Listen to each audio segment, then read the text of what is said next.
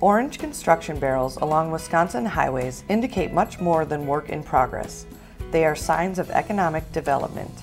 It's development that Brownsville-based Michels Corp is helping make possible.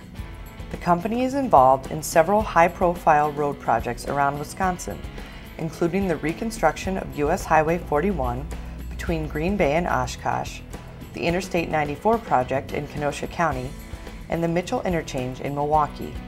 In the case of Highway 41, crews are adding lanes and updating interchanges to bring it up to interstate standards. And with all of its ongoing projects, Michels demonstrates its dedication to quality work and the safety of Wisconsin drivers.